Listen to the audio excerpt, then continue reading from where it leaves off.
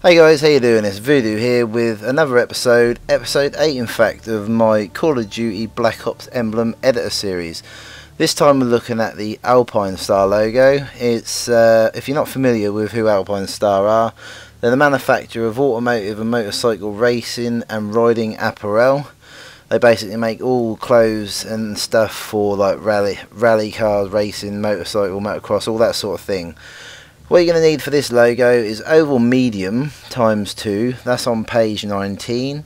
You're going to need triangle thin ×4, that's on page 19. You're going to have triangle wide ×4, that's on page 10. Drop ×1 on page 1, and rectangle thin on page 19. So that's what you're going to need. It's a reasonably simple image to make. It's you just need to get these triangles sort of like in on a sort of, because it's sort of like a wonky sort of triangle star sort of thing. So it took a little bit of doing. It took me probably 3 or 4 attempts to get it exactly where I was happy with it, and I was pretty happy with the final result. But yeah, basically, if you didn't see my last episode, that was the Peter Griffin emblem. Be sure to check that out.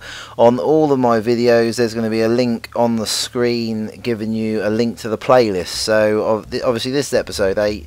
You can go to the description, or the link, there'll be one in the description and one on the screen, I dare say, that you can go to that, and that'll take you to the full playlist where you'll see all of the videos I've made so far. So yeah, basically I think this is a cool logo. Will look really nice on the gun, and I'm a big fan of Alpinestars anyway. I like their stuff they make is really cool.